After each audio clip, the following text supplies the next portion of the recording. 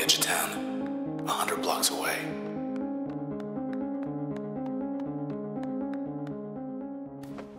Is Transistor worth getting?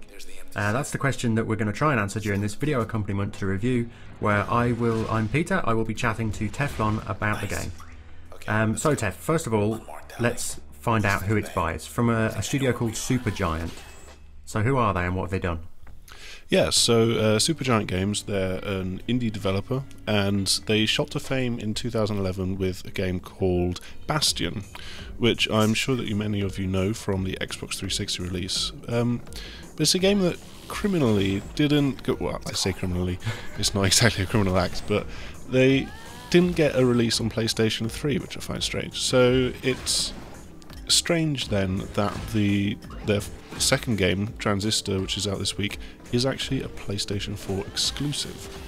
Fancy. So the Bastion was the game. It was like an RPG, but it had a really sort of nice, hand-painted almost art style, and famous for the narrator that talked all the way through.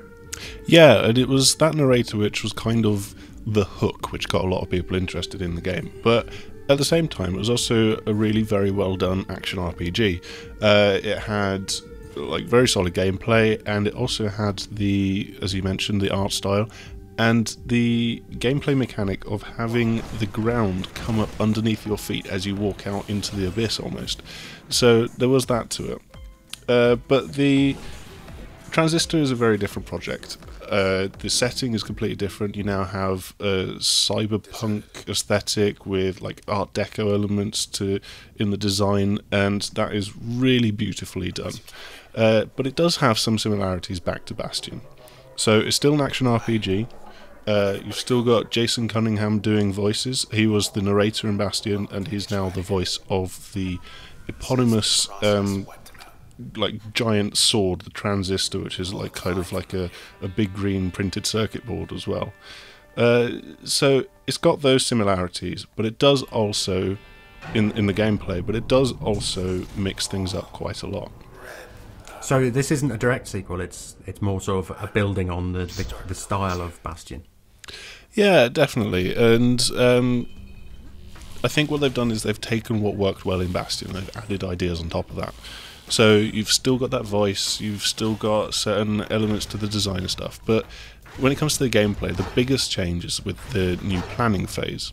Now there's lots of pseudo-programming language. So you've got the Transistor, which looks like a printed circuit board. You've got your abilities are called functions, but the biggest gameplay change is called turn, which is open bracket then close bracket, which is kind of a little running theme in the game.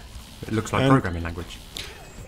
Yeah, exactly. And what it does is it lets you freeze time completely. You get to set out your moves and attacks that you want to make, and when you then want to trigger those, they all happen within just like a few seconds, but in game time it happens within about half a second. So you've got no retaliation at that point, and you get your attacks in. The downside to doing this is then that you've got to wait for turn to cool down.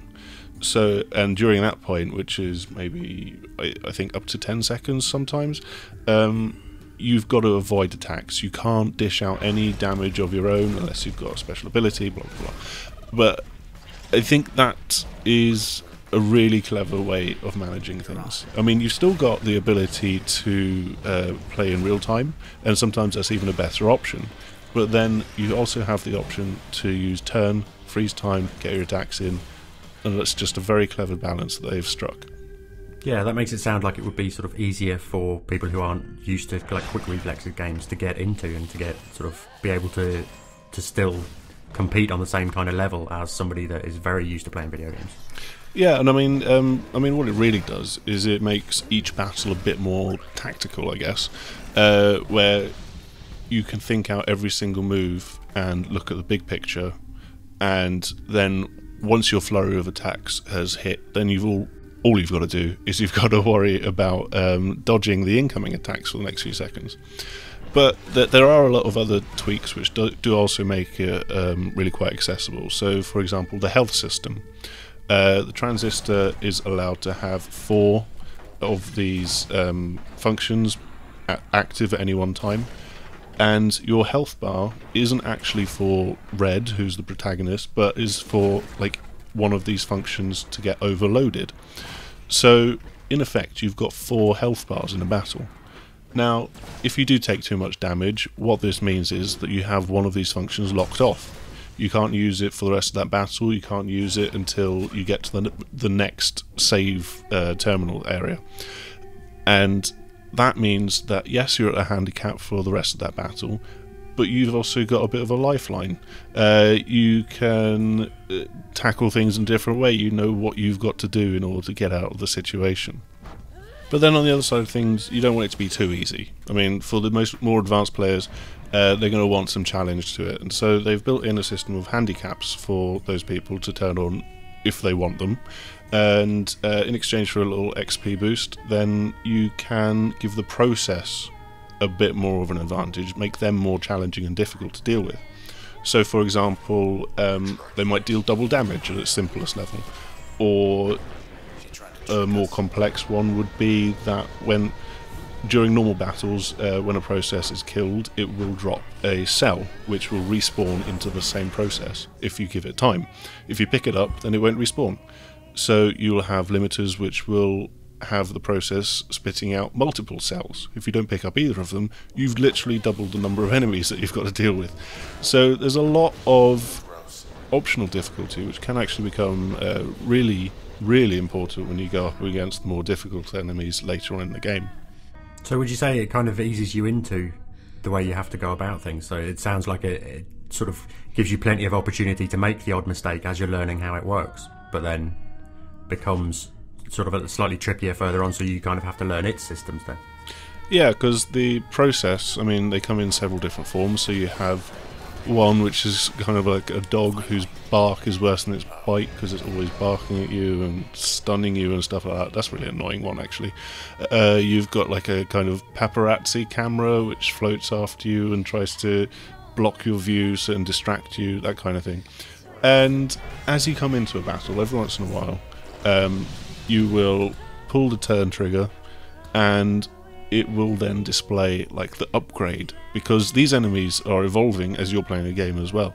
It will show the upgrade that they have got, and then you have to figure out, oh, okay, so that's that much harder, it can do this particular thing now, and this is what I need to do in order to tackle it. And so then what about the RPG sort of elements? Is that, do you kind of build on your skills, are there other skill trees, or how does that work? So it all comes together in the transistor itself. You'll come to a terminal pretty regularly, almost after or before almost every single battle, and here you can then switch your loadout. You have 4 slots for primary functions, and these are on your face buttons on the DualShock 4, and then each of these slots has got 2 potential secondary slots. Additionally, there's up to 4 passive slots, and you can mix and match your functions however you want.